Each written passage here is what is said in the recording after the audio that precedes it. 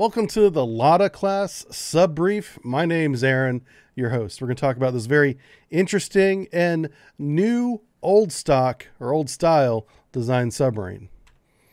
All right, real quick, my sources are a lot. We did a lot of research on this one because there's not a lot of public information on this lesser known Russian submarine.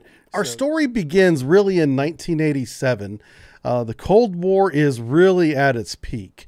This is right before the 5-year or so decline to the end of the Soviet Union. And they're just going ham with their spending, coming up with new ideas.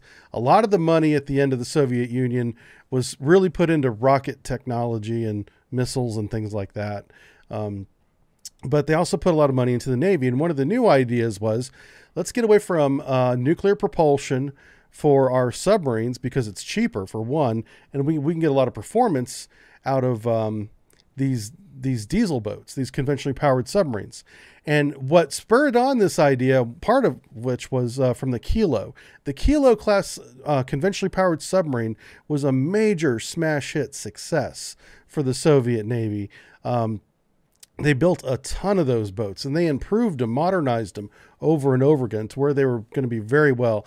The Kilo is absolutely famous for being an outstanding sub. And this submarine, the Lada submarine that nobody knows about, is the replacement for the Kilo. This is the new Kilo. This is the new super stealth sub that is entering Russian service as of this year. And nobody knows about it. So that's what we're going to fix today. We're going to tell you about this new sub and what a hunk of junk it is. It's the reason why it's so secret is they're embarrassed to tell anybody about it. Yeah, this is a complete train wreck from design to construction to sea trials that nearly killed people on board. It's a mess. So this submarine was designed by the very respected Rubin Central Design Bureau. Now they have a ton of successes under their belt. They've built every major nuclear submarine for the Russian Navy and a couple submarines that were not nuclear as well, designed them, including the Kilo class. So they can design some freaking subs, but something went terribly wrong with this one. All right, this is a single hull submarine. They did that for lightweight, and most Western submarines are single hulled because we like to go fast and have lightweight, and the Russians are typically double hulled. But this time, in order to save that weight and space, they went with a single hull submarine, just like the Western navies typically go with.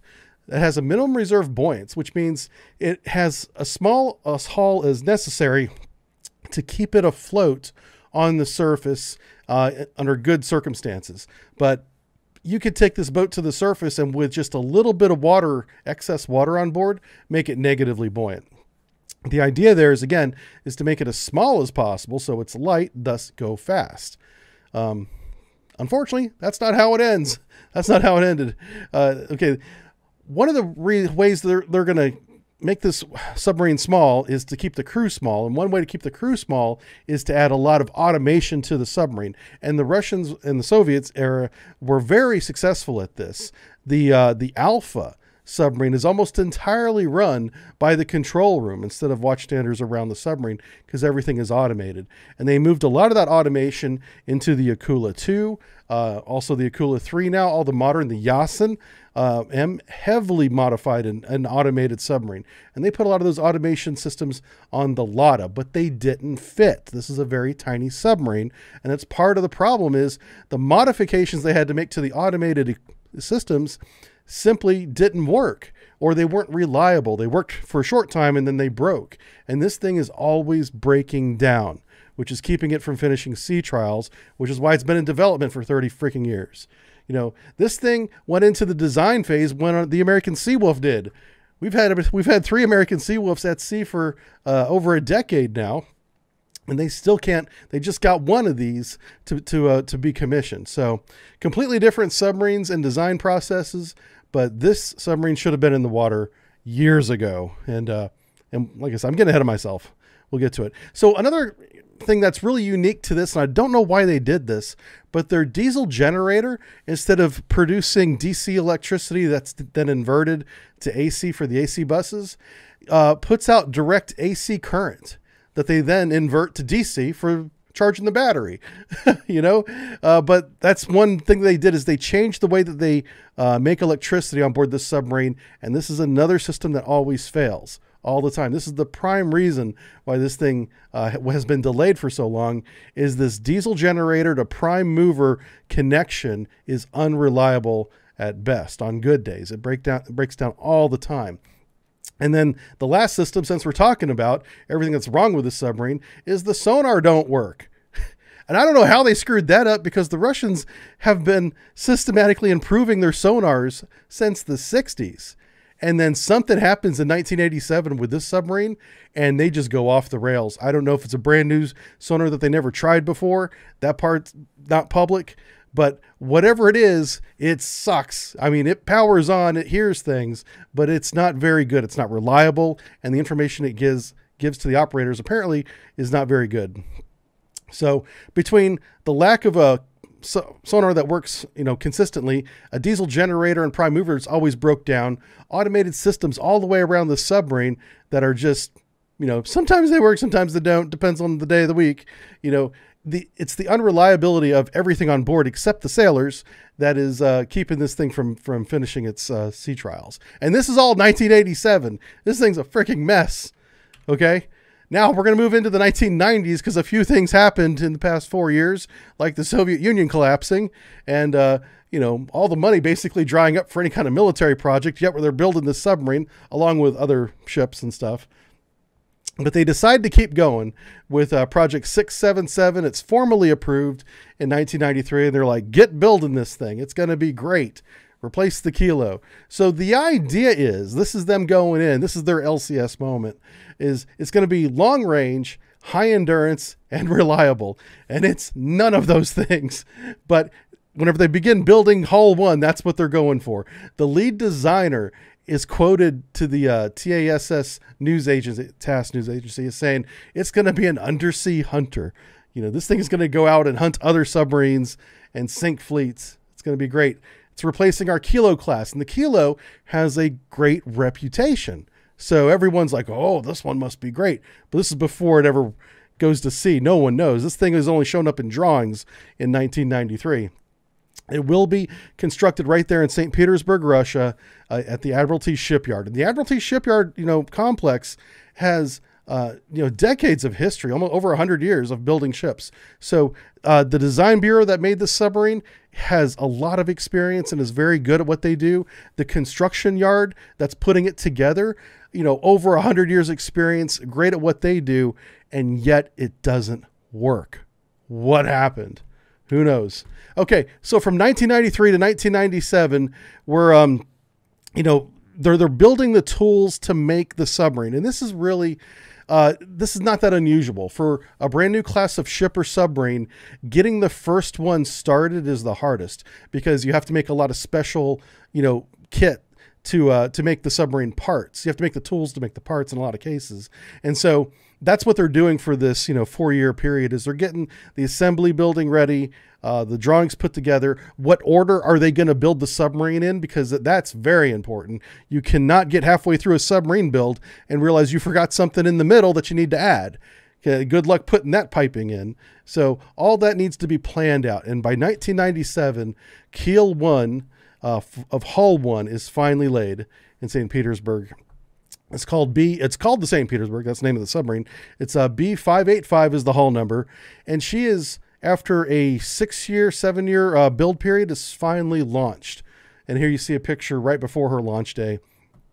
And she spends the next 3 years going to sea in the, up there in the Baltic, mostly in the Baltic Sea, trying to shake out all these little bugs and problems that are with the submarine. Because even as they're getting the submarine together in the assembly building and out here onto the floating dry dock that like you see in the picture, they know that there's problems with the automation in the torpedo room's not working properly. Or whenever they try to shift, lineups from charging the battery to just propulsion with the diesel generator running. Every time they do that lineup, they either short the battery or shut down the diesel. They can't get it to work right. And they spend 3 years in sea trials trying to get that working. The problems with the propulsion, the sonar, are the primary ones that they're trying to figure out. And I don't have any details about the sonar system. All I know is that it's garbage and it doesn't work. In 2009, though, so while these sea trials were going on, they decide to announce, hey, we're going to build 8 more of these. And, oh, by the way, we've been building one for Indonesia. We're going to export this as well. But the sea trials taking 3 years, and the results of them being leaked out, in one way or another in military publications, are letting everyone know that this is actually not as good a submarine as they think it is. But they do go ahead and, after 3 years, commission this one in March 2010. The Lada comes into service in Hull 1 after 23 years of design, construction, and testing. They get the first one into the service in 2010. Yeah. Okay, so the Lada, by the numbers, she's 1,765 tons. She can go all the way down to 300 meters test depth, 45 days endurance, and has a range of 650 miles submerged. And I'm sure that that was just a design number. There's absolutely no way that this submarine in this configuration, and we'll talk about configurations, can go that far. There is a drawing of a proposal for an air-independent drive for the submarine, but that is not what Hull 1 is. Hull 1 has a standard diesel, and it's got a motor generator. It makes AC power for some reason that they have to invert into DC power, but other than that, it's just a pretty straight lineup. But it can do 6,000 miles at sea, but without being resupplied. So the 650 miles submerged, that's definitely air independent. That's not on Hull 1, but maybe they put it on the future hulls. Who knows? 2 diesel engines, 1 electric motor, shaft and screw. It does 10 knots on the surface, which is okay. But here's the kicker. For all of the weight and space that they saved by making this thing small, which in the end made it unreliable, they didn't get that speed out of it that they wanted. 21 knots submerged for a conventional submarine in 2020s is really slow. Like today's conventionally powered submarines are reaching a public submerged speed of 25 knots, which means it's probably a little bit higher than that. And so they're saying this thing makes 21 knots, and just about every source that I read agreed that it's 21 knots. It does have 6 torpedo tubes. This one has, Hull 1 has 6 53-centimeter torpedo tubes and 18 torpedo stows inside the submarine itself. Now, those torpedo stows can stow caliber cruise missiles or torpedoes, can be either one. So this does have the potential to shoot cruise missiles. All right, so here's a line drawing of Hull 1. Again, there's going to be 2 other variants that I will show you later on in the lecture here, but this is the one they actually built. And so if you see up here, can we see my cursor? Yeah, we can. There you go. So up here in the front, the first thing that caught my attention is the sonar system from this line drawing appears to be, a directional system, which is very World War II, that you would electromechanically steer this thing around and listen to one bearing at a time, or one direction at a time, not necessarily one bearing, instead of doing like a 360 search. So this drawing could be a little misleading, but if they actually projected the sonar system to be in, the forward 180 degrees looking forward, that's part of your problem right there, is this system cannot see left and right according to this drawing. But we'll see. I don't know how accurate that is. Okay, up here at the top, you have torpedo tubes. Again, they're all 53 centimeter.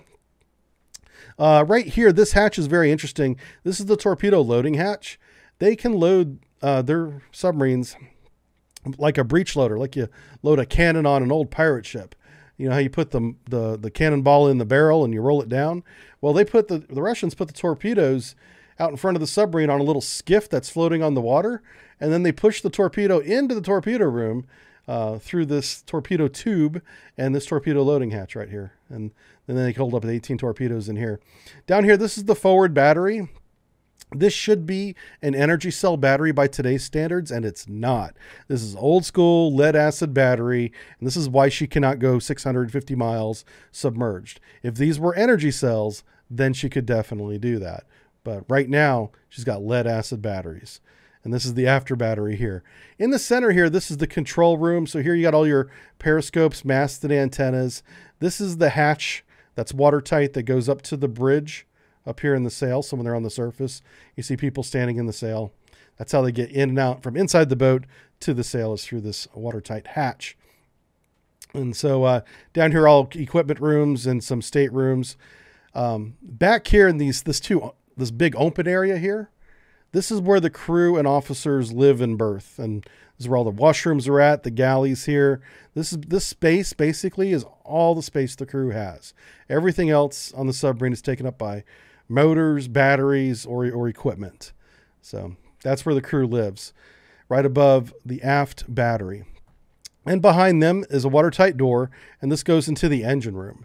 So the engine room has the diesel generator right here producing AC electricity. I imagine the inverter's right next to it, because that's usually how that works.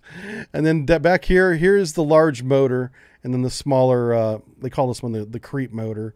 So if they wanted to go slow speed, long periods of time, they could just put it on the smaller motor. Or if they just wanted to run normal cruise speeds, they could use this large creep motor, or large motor right here. So this motor turns one shaft right there. And a really cool thing about this, and this is a major improvement, this is the one thing that they got right, and as far as I know does work, is this conventionally powered submarine does have a towed array, a towed sonar array, which could account for the hull-mounted sonar being as limited in scope as it is, because they were going to depend on the towed array to provide that 360-degree coverage. And if that's how they went, that's fine, that works, but you're not always going to have your towed array out. That's the problem with that, you know. So you need to have a hull-mounted sensor that can see as near 360 as possible. And just by looking at this drawing and nothing else, that's not the case. They do not have that. But having a towed array on a conventionally powered submarine is a rarity, and really says to me that during the design phase, they expected to get more power out of this engine or the screw blade. Maybe the screw blade just is too small. Who knows? But something in the prime mover is not moving enough water around the submarine to push it at acceptable speeds by today's standards. Now, keep in mind, this thing was still designed in 1987, so maybe by the standard of 1987, 21 knots submerged is fine. I'm just saying that they're using this submarine now, at least Hull 1 is here now, and it's not up to today's standards, even though it's supposed to be the best and the most recent Russian conventional powered submarine. Keep in mind, this is not air independent propulsion. AIP has been the standard for 10 years now, if not longer. And this submarine is one of the last conventionally powered submarines out there. But they'll sell you one. They are building an export. We'll get to that at the end of the lecture. Okay, so modernization. So she gets through, construction and sea trials. They formally commission her, even though she has all these problems and reliability issues. And they're like, whoa, even though we've commissioned her, we have to take her right into modernization, because over the past 23 years, technology has changed. We need to upgrade the components inside. So Central Design Bureau announces that the modernizations are going to happen. The Admiralty Shipyard that built the submarine is going to be the same place that does it, so they're already familiar with the sub. Because keep in mind, this is Hull 1 of a new class, so nobody else has laid hands on this except those dock workers. And then the general director says that the Lada submarine will be stationed. He said that they'll not be stationed in the Black Sea fleet because the Black Sea is too small for the submarine. So a lot of public speculation was, if they were going to build 8 of these, obviously some would go to the Pacific, some would go to the North Fleet, like this one ended up going to the North Fleet. But with Ukraine in 2011 owning, the majority of the ports down there around Crimea, that was before everything happened down there.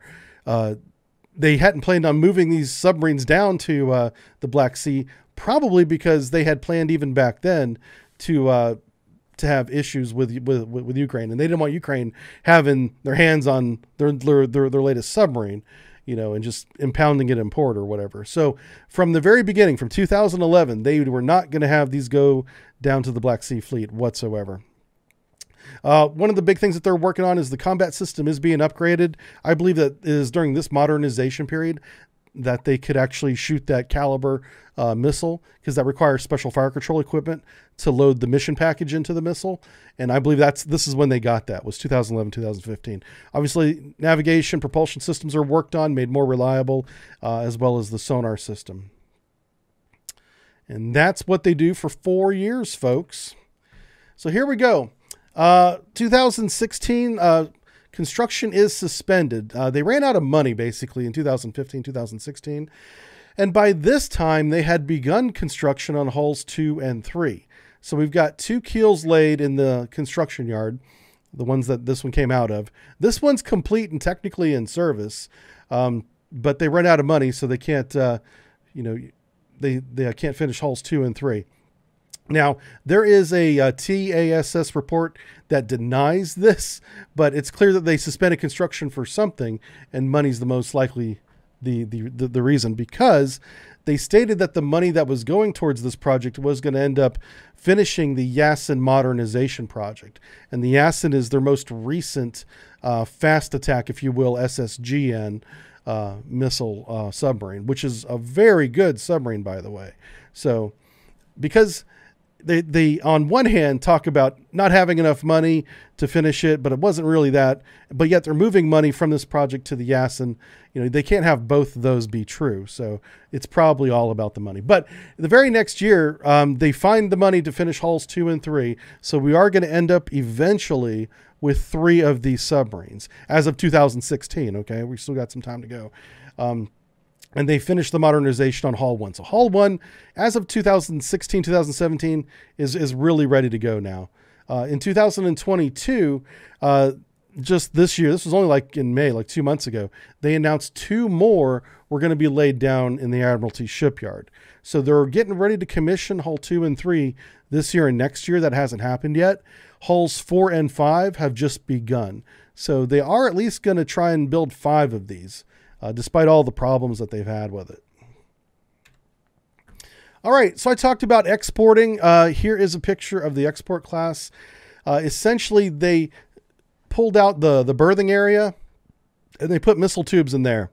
And if you take a look at this drawing, they don't have any place for the crew to live. So this drawing is really a pipe dream. It's not accurate at all, but it's the only one that's out there for the Amur 950. This is the one that they were building for Indonesia. And with all the problems that they had trying to build their own hull 1, Indonesia basically just stopped paying them and said, there's no more money after 2009. We don't need the submarine anymore. Because basically they had been paying money into this program, Indonesia had, for a year, over a decade, and not getting anything in return. And the one that they had seen being built for Russia was, not working at all. Nothing was right on it. But theirs did have 4 53-centimeter torpedo tubes. The 1650 variant, that's not pictured here, had 6 53-centimeter torpedo tubes. That's the same one that the hull 1 has. But the one Indonesia was going to get was also going to be able to shoot 40-centimeter torpedo tubes, because Indonesia has a large inventory of both 40 smaller centimeter torpedoes and 53-centimeter torpedoes. But in the 950 version, they were going to get 10 VLS tubes, and these could shoot the caliber cruise missile. Very capable cruise missile, by the way. But the design just doesn't work, or it's not accurate. This drawing is not accurate because they put the missiles right where the crew and officers eat and sleep, and then they didn't add a space for the crew and officers to eat and sleep. So that probably has nothing to do with why Indonesia stopped paying them money. I think the reality is Indonesia took a look at what hull 1 was going through and was like, we don't need that in our Navy, and just stopped the funding for it. All right, so this was supposed to be a diesel electric, was supposed to stay at sea for 20 days, have a crew of up to 35 people. Again, the only way that's even possible is if everything's automated and you just have a watch rotation of like 11 or 12 people, three watch rotation. Anyway, and that was the Amur-class. So you may see Amur-class talked about a lot alongside the Lada-Class. They are essentially the same submarine with differences like the VLS tubes. That's a significant thing. This one was never finished. That's another thing. She was started. She's half built somewhere, in Russia, but she was never finished. And often what happens is After a submarine sits like this for over a decade, they begin to scrap her for parts to take a project that's in progress and help finish it. So maybe they'll reuse some of the parts for hulls 4 and 5 that they're working on now. But that's all speculation on my part. We don't know. So what's the story right now? Well, we have one Lada submarine. That's really what you need to know. We have one that's operational. It's in the Northern Fleet. It probably participated in the recent war games. As far as we're concerned, this is a fully operational submarine, despite the problems that the whole system has had. There are two, Hull 2 and Hull 3, due to be commissioned. One is supposed to be this year and one next year. That hasn't happened yet. So we'll see when we're going to see Hull 2 and Hull 3. But for sure, we're going to see at least 3 Lada-class submarines operational in the Russian fleet. Hulls 4 and 5 that are just being announced now, who knows if they're actually going to build that or not. You know, Russia makes a lot of claims. They start a lot of projects that they never finish. And this one has been so troubled, I wouldn't be surprised if Hulls 4 and 5 is get scrapped. Time will tell, and if they do, we'll make a follow-up video for things like that. But what we need to know today at the end of this brief is the Lada-class has completed, after over 30 years, one submarine that is operational in the Northern Fleet. And that's where we sit today, folks. All right. And that's the Lada subbrief, people. I want to thank everybody on Patreon who's supported us. This is, you guys are like the foundation, the bedrock of what we do here.